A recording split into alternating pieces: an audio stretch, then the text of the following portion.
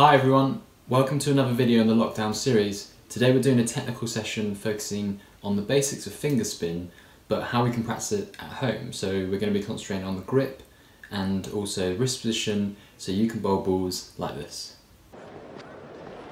Yeah! What a good delivery! So grab yourself a ball with a seam on it, and if you don't have one, grab a tennis ball, draw a line on it to represent the seam, and when you're ready, let's go.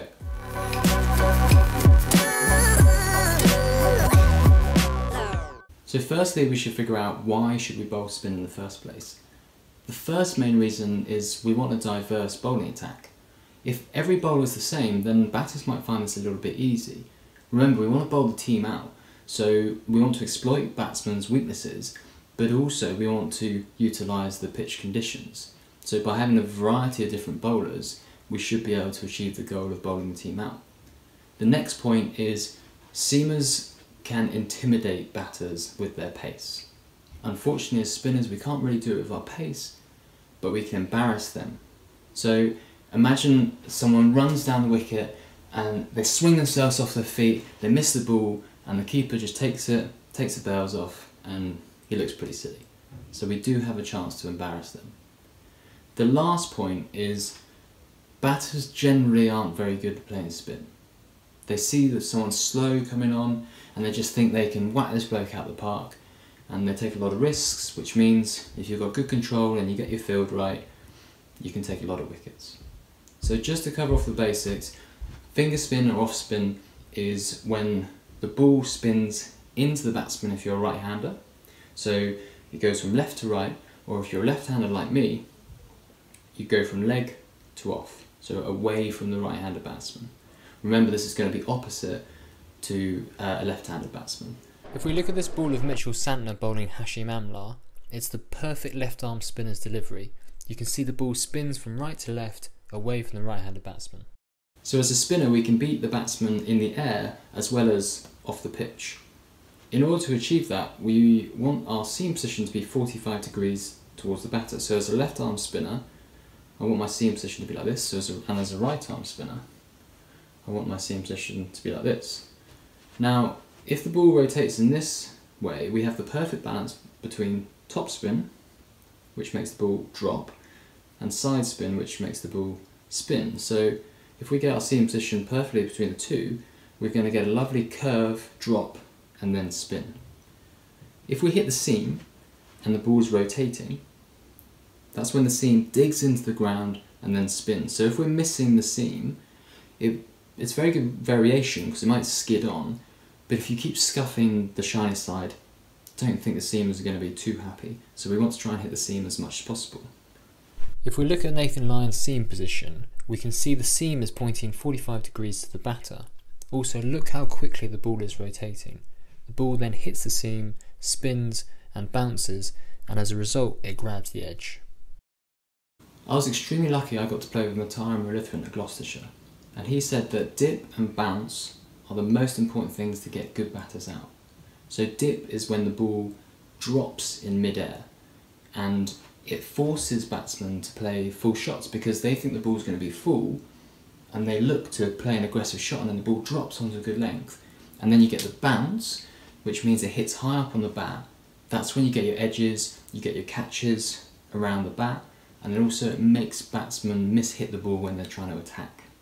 So if you look at this clip now of Nathan Lyon bowling to Quinton de Kock, look at the dip and spin he gets on the ball. It draws de Kock into playing a full shot, and he ends up losing his wicket. Oh no, no, no, no! So how do we get the ball to drop, spin and then bounce? Well, firstly it comes down to our grip, and our grip is very dependent on the size of our hands. If you've got quite big hands, you can put two fingers on the ball. So remember, our index finger is our main spinning finger, and also middle finger can grip the ball like this. The wider you have your two fingers apart, the more spin you can actually put on the ball because your index finger is on the ball for longer. You can also put your thumb on the ball, but this is personal preference. Some people put their thumb on like this, they get it into their palm like this, or they just leave it so their fingers can then spin the ball.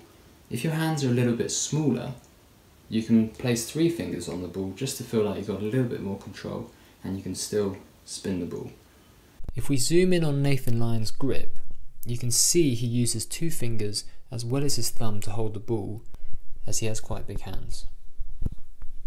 So now we've got the grip sorted, the next bit is to understand how do we actually spin the ball.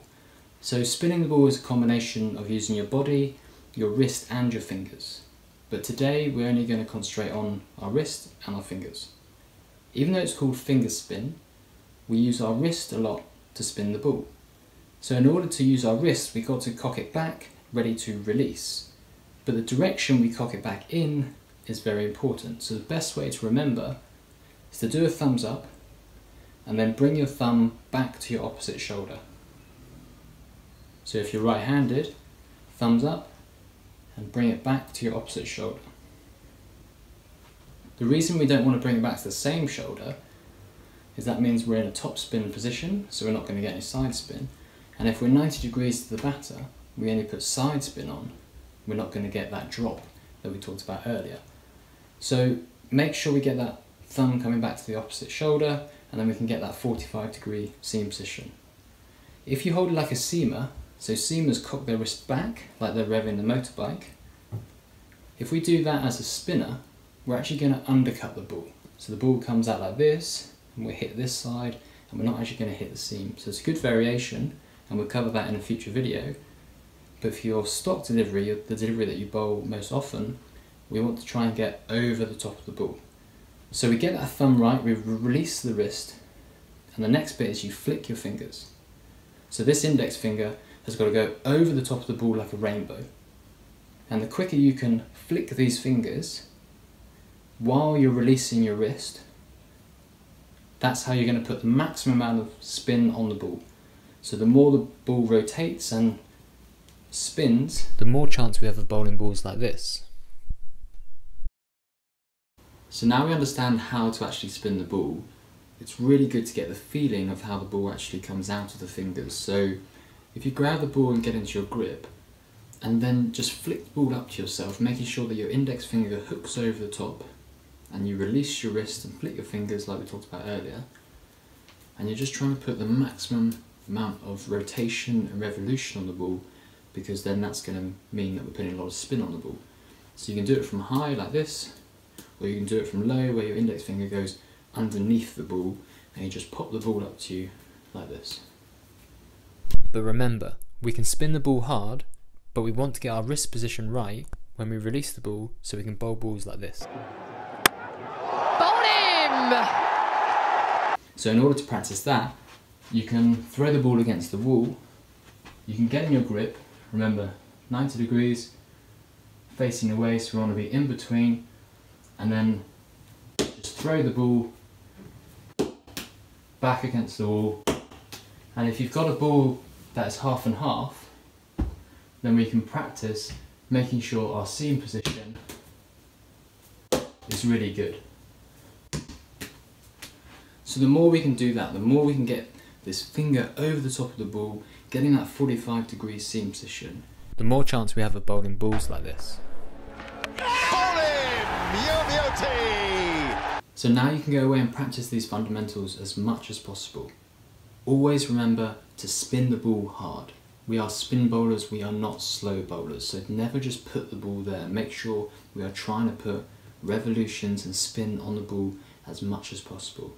So remember your wrist position, get that thumb right, cocking the wrist back towards 45 degrees, releasing the wrist, flicking your fingers, getting your index finger over the top of the ball, drawing a rainbow over the top of the ball to make sure that we're getting that 45-degree seam position. I really hope you enjoyed this video. If you've got any questions or comments, please leave them below. Follow us on social media and subscribe to our YouTube channel if you want to stay informed on future posts. Until next time.